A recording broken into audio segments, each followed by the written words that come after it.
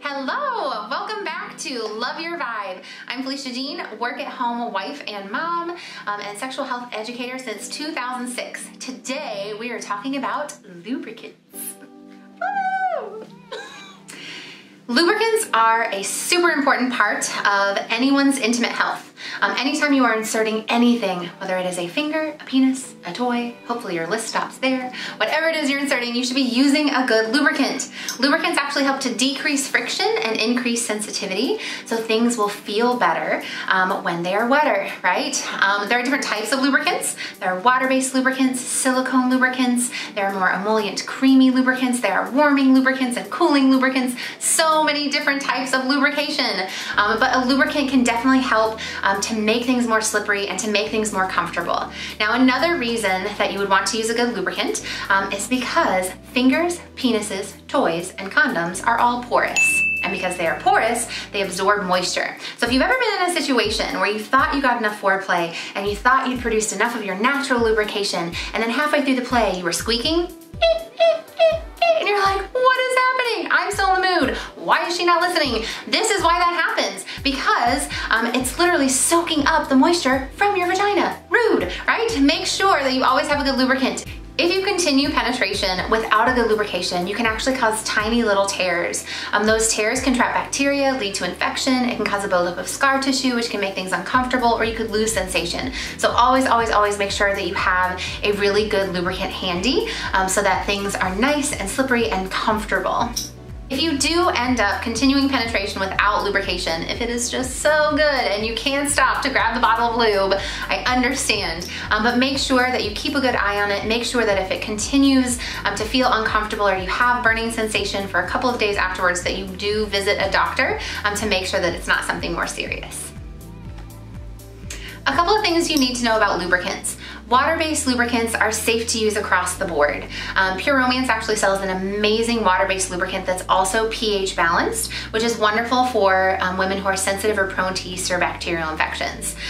Water-based lubricants can be used across the board, but they are also wonderful for alleviating dryness. So women can have vaginal dryness at any time throughout their lives.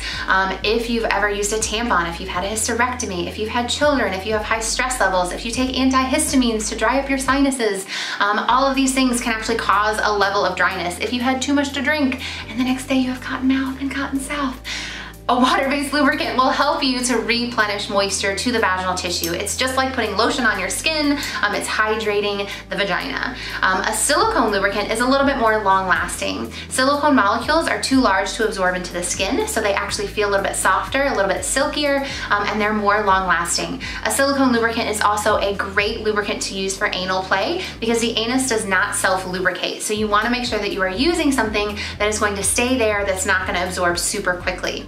Now, if you are using an oil-based lubricant, you want to make sure that you do not use that with a latex barrier birth control. If you use an oil-based lubricant with a latex barrier birth control, like a latex condom, it can actually rub a hole in that condom. If you want to use a warming lubricant, make sure that it is a safe-to-use warming lubricant.